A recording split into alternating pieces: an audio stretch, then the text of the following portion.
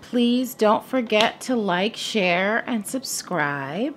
So for those of you that have not had personal readings with me, I work intuitively. This is the second time this card has come out. Wild Woman. It came out earlier. And here I am shuffling again. So I work intuitively, but I also work with various tarot decks and oracle decks. So this particular deck that I'm using right now is the Goddess Oracle deck. And so the first card that came out was Baba Yaga, Wild Woman. So the energy for April 8th to May 8th.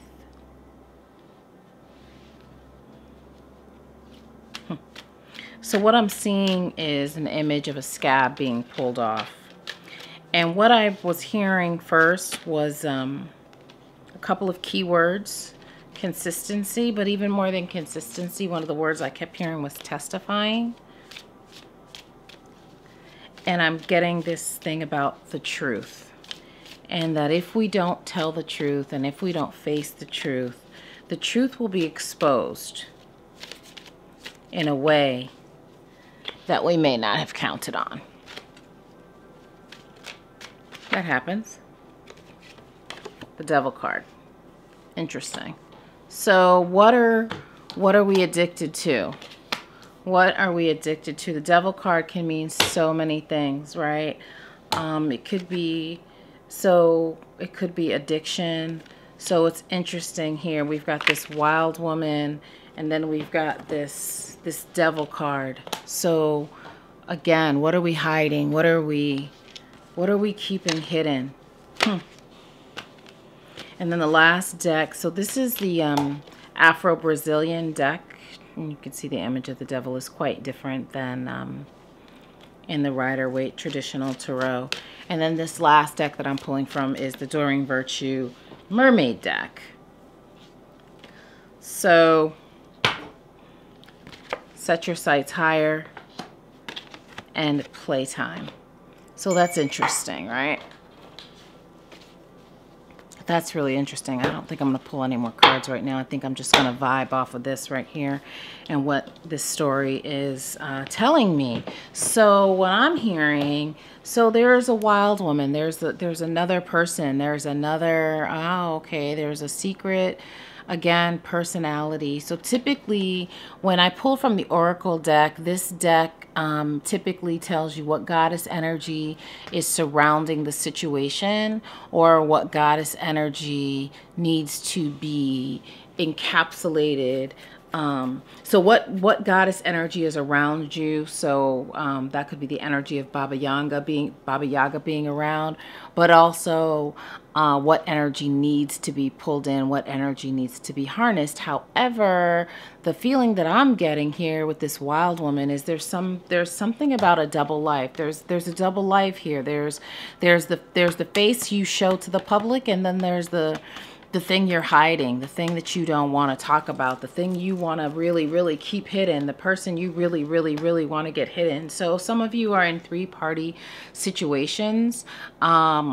And again, this is a general energy read from April 8th to May 8th. And so what I will tell you, for those of you that are in this three-party type situation, this addicted situation, this situation that you feel like you cannot get out of, as we said in the beginning of this reading, the word that I heard was testifying. I actually heard testification, which is obviously not a word, but I also heard a scab,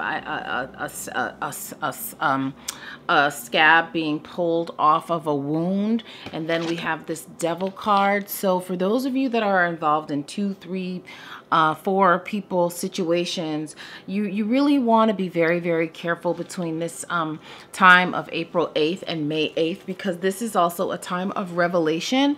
This is also a time of secrets and things like that being exposed.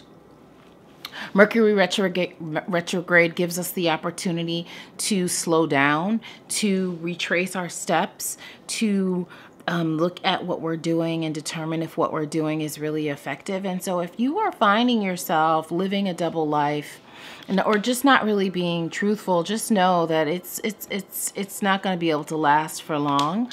And so for the person who is sort of on the other end of that, so if you are the sort of dewy, meaning if you're getting the raw end of the stick in this third party situation, you want to set your sights higher, increase your standards, and expect more for yourself. Don't settle, right?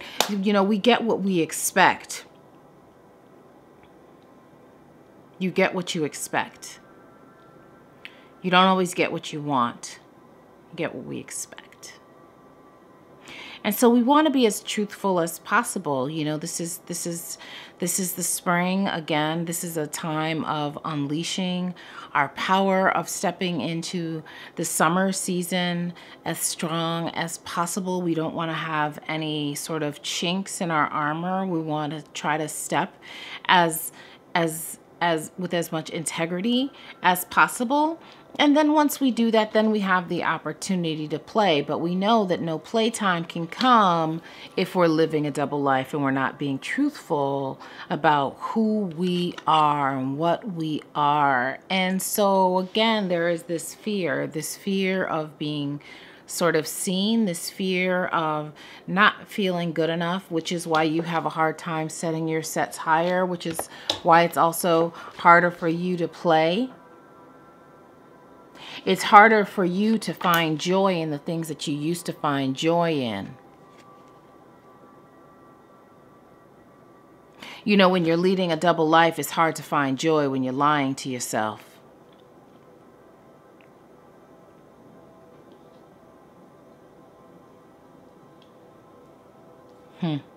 And so I am hearing Aquarius, Capricorn, Gemini, Leo.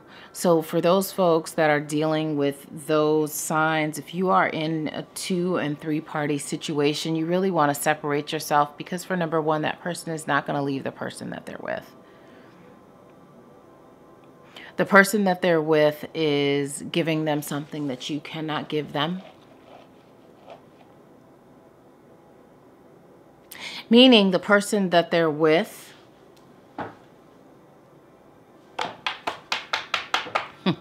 this card could also be for them, the other person that they're with. So in actuality, for those of you that are in a 3-person situation, both of y'all are getting the short end of the stick. Don't think that the other person is getting more than what you're getting. But that person is putting up with a little bit more. So the person that you're dealing with may be giving you the bare minimum, but they're really giving that person the bare minimum. And they really don't want to be beholden to anyone but themselves.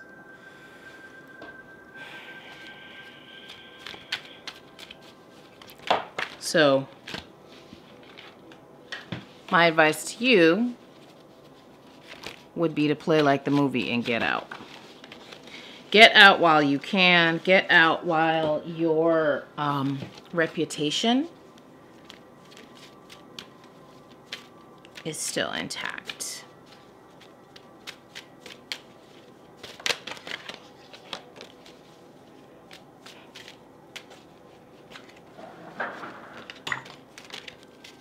Get out while your reputation is still intact. Magician reversed. Bottom of the deck. Magician reversed. So definitely 3-party situation. Definitely someone who is, you know, again, the Magician is one of most cards in the tarot. They mean many different things. So in this case, this magician, this person is very powerful, not more powerful than you, but very powerful. So we have the Magician reversed and we have the Devil card, right? Addiction and the Magician. So is this a sexual relationship? I believe in the beginning of the year, in the reading I gave in the beginning of the year, I vaguely remember talking about people's sexual partners stopping their flow of money. I do believe.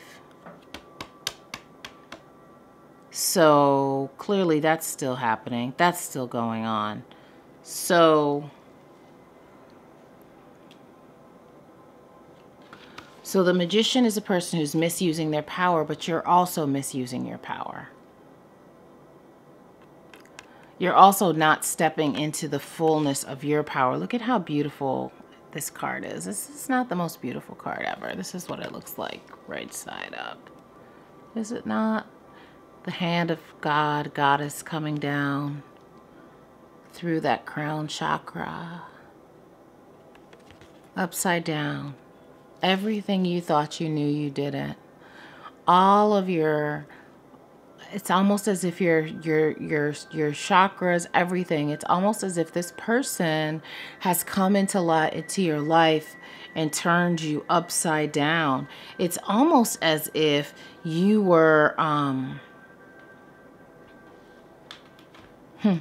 it's almost as if you were walking along, minding your own business, doing the things that you needed to be doing, and this person came along and they literally have turned your world upside down. And this person was very cunning.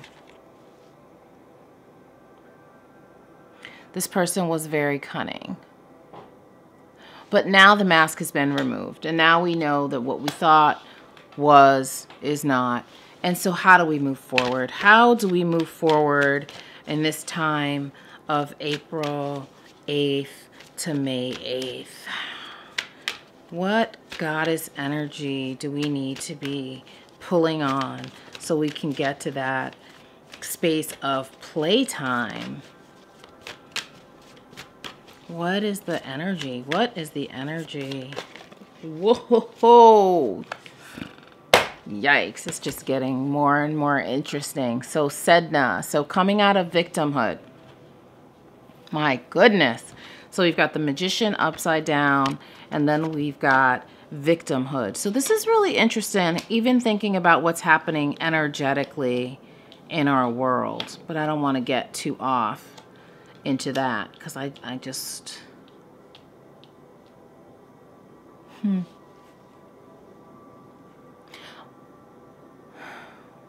A lot of people feeling lost, a lot of people feeling underwater, like Sedna.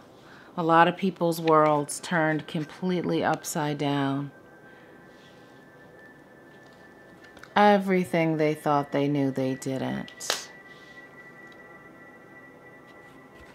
Everything they thought they knew about themselves, they didn't.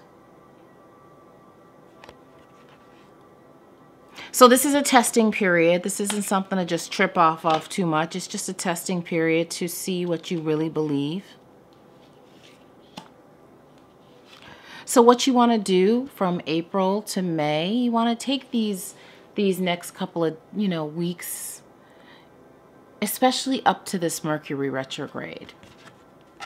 And you want to meditate on the spaces and the places where you feel like a victim, where you've been acting out of your victimhood,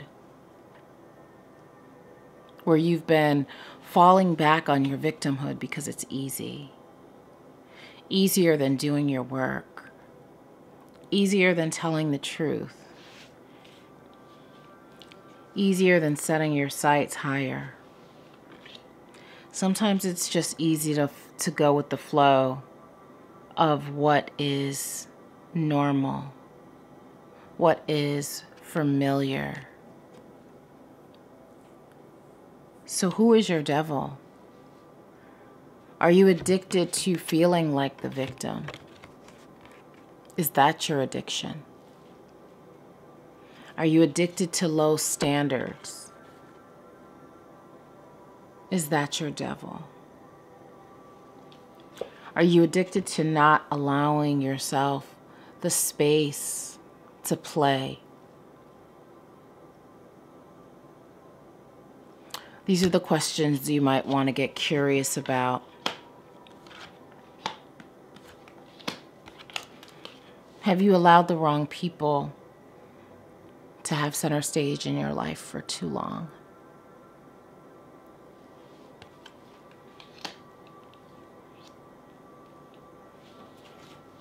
And what is beautiful? This is Amaterasu,